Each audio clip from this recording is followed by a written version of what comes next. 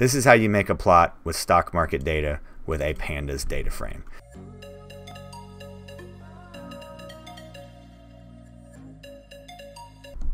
Hi everybody, this is Sam with Python Basics, and we're going to be continuing on with our series where we left off.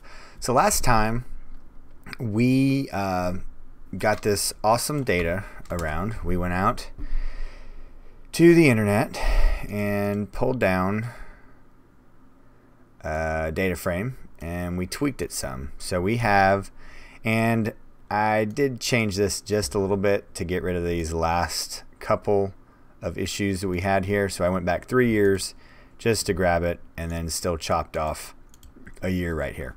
And I said that we needed to go ahead and graph this.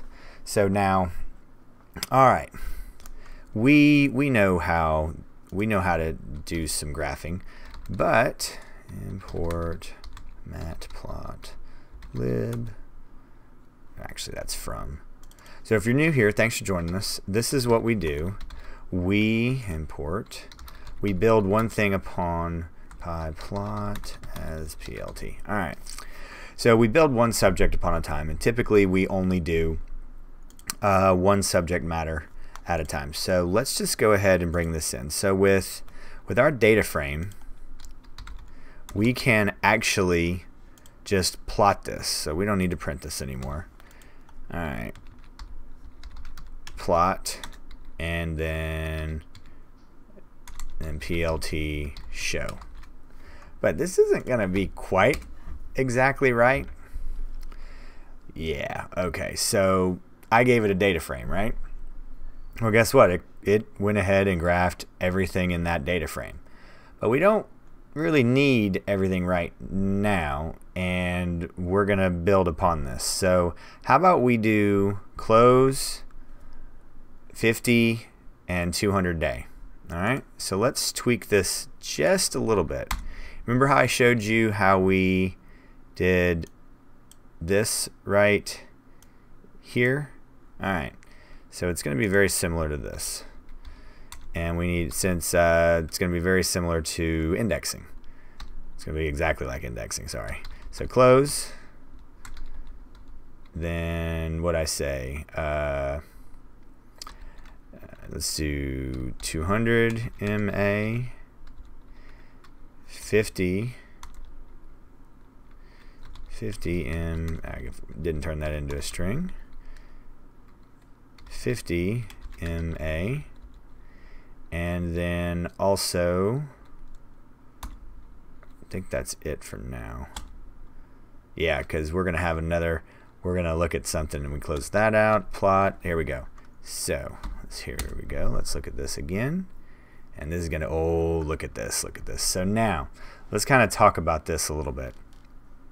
So as this is coming down, then so the blue is the close, that's the price, and then the yellow or orange, however you'd like to describe that, this is the 200-day moving average. So as you can see, it's a longer run, so it's a smoother curve.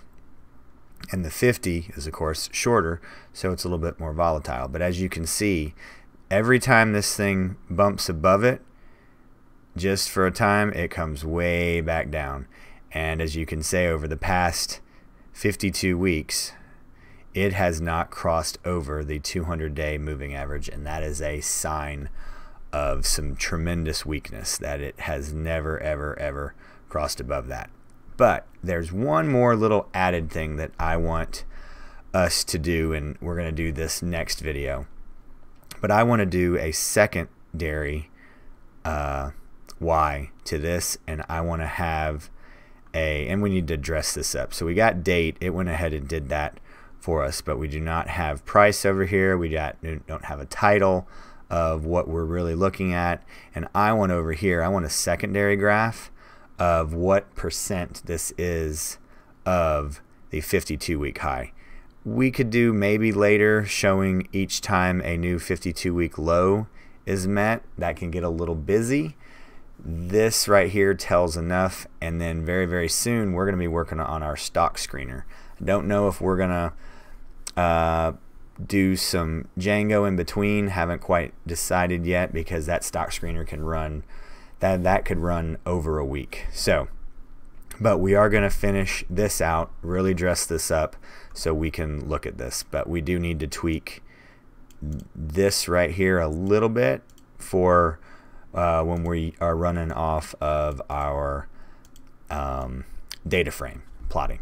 So this is how you make a plot with stock market data with a Pandas data frame. So please drop any comments, questions, or any video requests down below. And as always, guys, thanks for watching. Stay tuned, and we'll see you next time. Bye, guys. Hey, guys. Thanks for joining us today. I hope you really enjoyed today's video. And if you haven't, check out this video right here or this one right down here. And most important, make sure you're hitting this subscribe button and the notification bell. Thanks again for joining us, and we hope to see you next time. Bye, guys.